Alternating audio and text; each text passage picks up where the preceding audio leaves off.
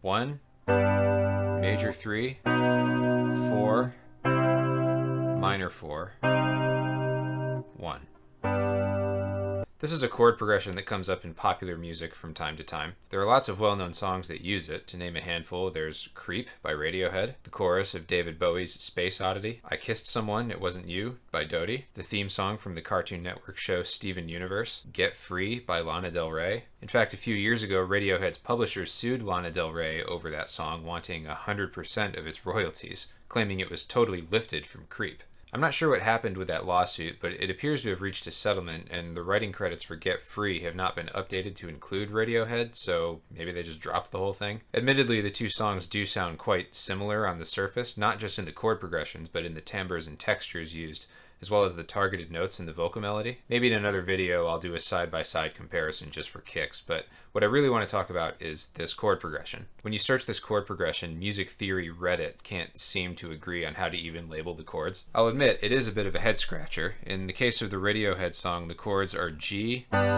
B, C, C minor. A lot of people look at this and have trouble figuring out what key it's even in. It's got a G and a B chord in it. Those two chords don't even come from the same key, and it has both C major and C minor. Clearly there's some chromatic stuff going on here that takes a bit more thought to puzzle out, but anyone can hear that these chords work together. There's a handful of ways you could break down why this chord progression works. So let's operate on the assumption that this is in the key of G. And actually that's not an assumption, it is in the key of G. You start on a G chord, and the C minor resolves back to G pretty strongly. It's in G. Analyzing these chords in G, we only have two diatonic chords. G is the 1 chord, and C is the 4 chord.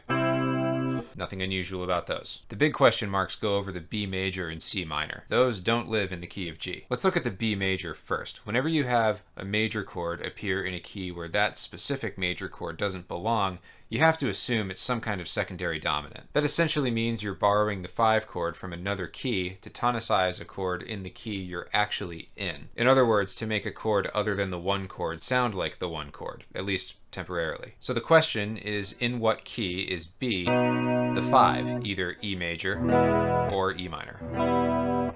E minor is the 6th chord in G, so when we hear B major, the expectation is that it will resolve to E minor like this.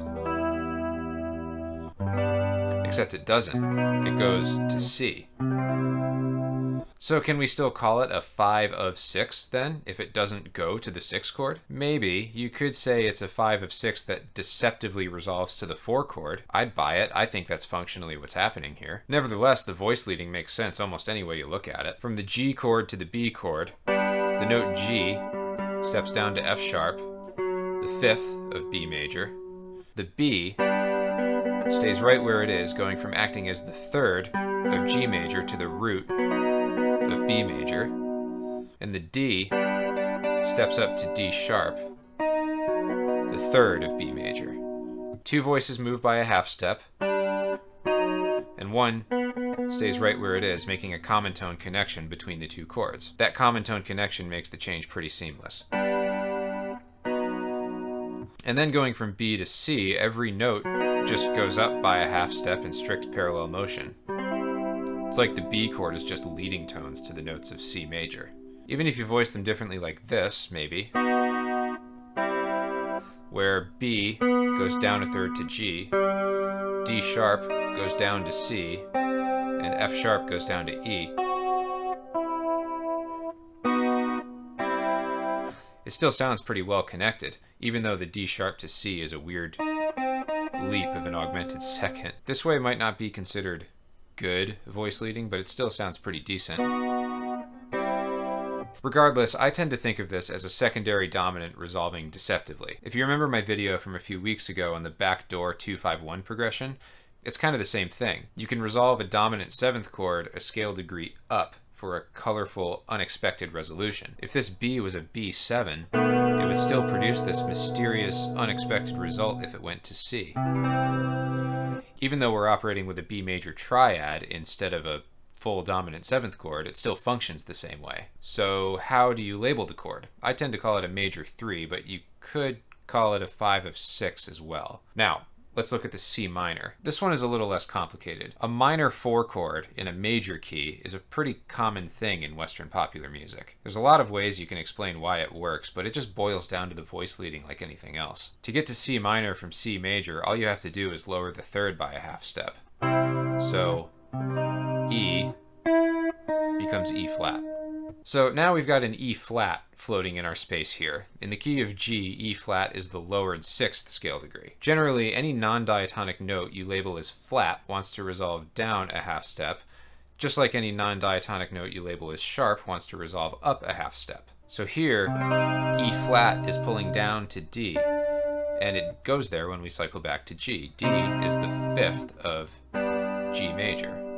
It's a pretty simple thing. I think of minor 4 chords as a sort of dominant substitution, or a substitution for the 5 chord. This C minor could very well have been a D major, the 5 chord in G. But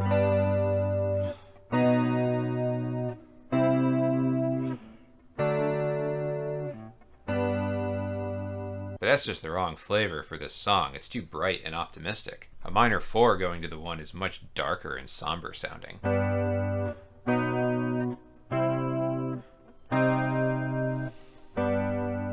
It's just got a lot more sorrow and angst in it, you know? And it has a similar gravitational pull to the 1 chord as the 5 chord.